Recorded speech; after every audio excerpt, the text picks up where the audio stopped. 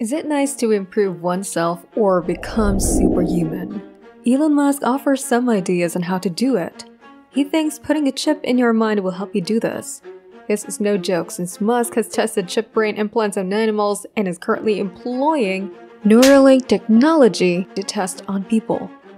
In today's video, we will discuss what Neuralink is, how will Musk insert the chip into the people's brain, and what will Musk accomplish with the Neuralink. Many have experienced times when we wish we had more brain capacity to take on challenging academic work, multitask to meet deadlines, or grasp certain ideas quickly. What if we could increase our brain's processing capability, much like we can increase memory on a computer?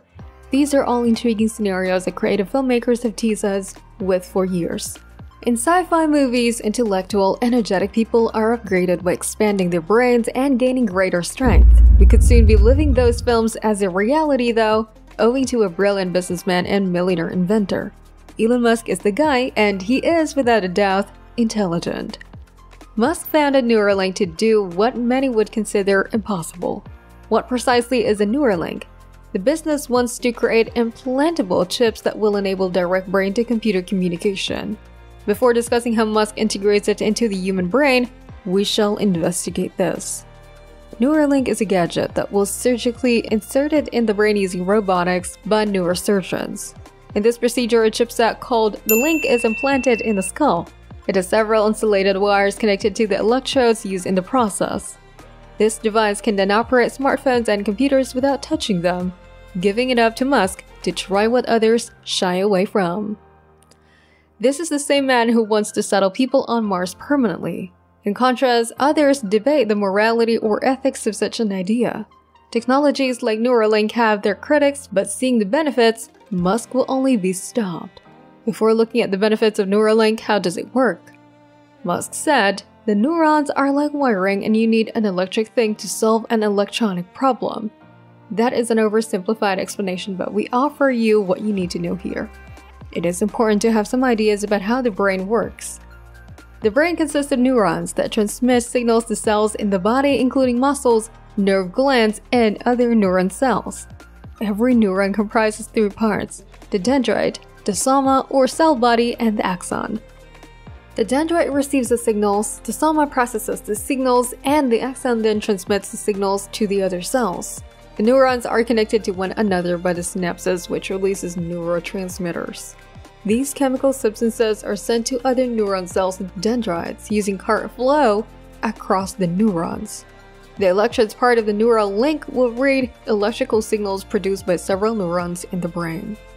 The signals are then output as an action or movement, such as how you walk or lift an arm. The Neuralink device is implanted directly in the brain because if placed on a skull, it will not accurately detect the signals produced in the brain. Accuracy is very important in applications like this. Musk says it charges wirelessly, so what does Neuralink do? The main function is to bridge the gap between the human brain and technology. This has many applications, including some that will benefit a special class of people. For example, people who have suffered paralysis and can't move their body parts can use Neuralink to directly operate their phones and computers with their brains. This will be useful for people who have suffered from diseases like Alzheimer's and Parkinson's. It can also help people with severe spinal injuries walk again.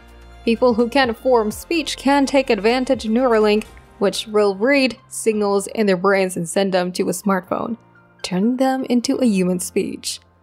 That's not all Neuralink can do. It can also draw pictures, take photographs, control heavy machinery with the brain directly, play games without physically touching a controller, and so forth. The possibilities with Neuralink are endless, and more applications are expected to come with time. Musk started the company in 2016 and is the main source of funds. Neuralink has come a long way since then. It has been tested on at least 19 animals with a high success rate. Interestingly, the procedure to install the Neuralink device, which Musk calls getting the link, is not as complicated as some people would think. It doesn't require general anesthesia and will be done by a robot in about an hour.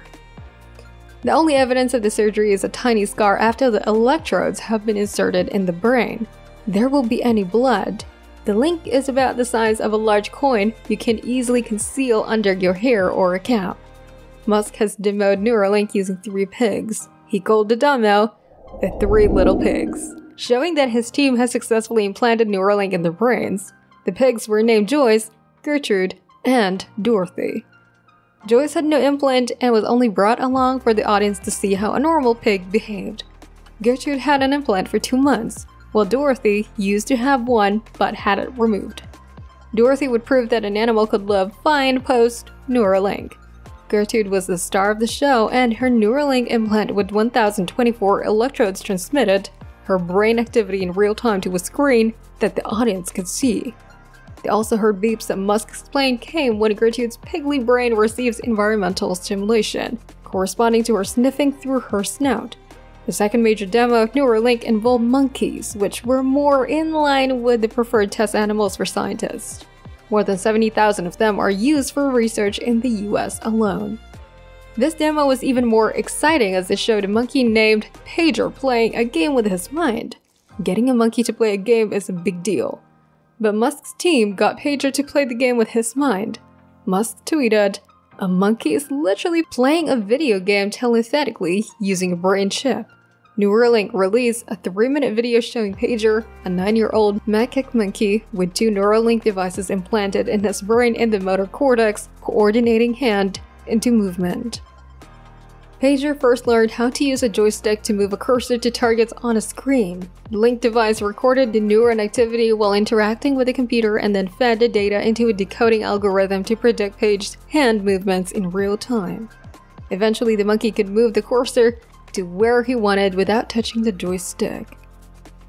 Musk has said the trials in monkeys have shown Neuralink works well, and the company has confirmed it is safe and reliable. The device can be removed safely now that the testing on animals is complete. Musk is moving on to the next stage, testing Neuralink on humans.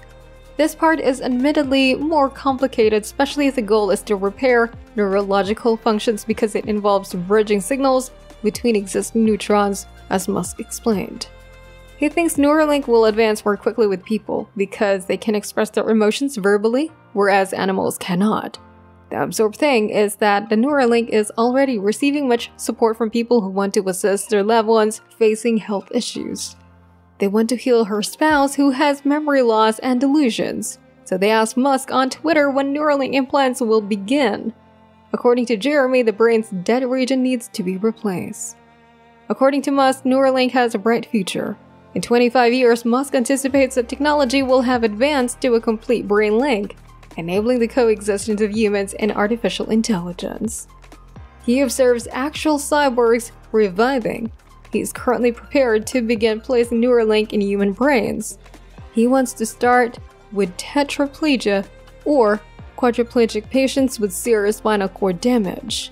He reiterates that technology can restore the walking ability of someone unable to walk or use their arms. The threshold for receiving Food and Drug Administration permission to conduct human brain chip implant experiments is very high. It is not a concern for Musk and his group though. Musk has stricter requirements for the device's placement in the human brain than the FDA, just as his safety requirements are significantly greater than the US government. That is our video for today. We hope you like it. Share all of your thoughts with us in the comment section below. Well, that's all for now. This is Big Tech Media. See you again tomorrow. Keep in mind to like, share, and subscribe.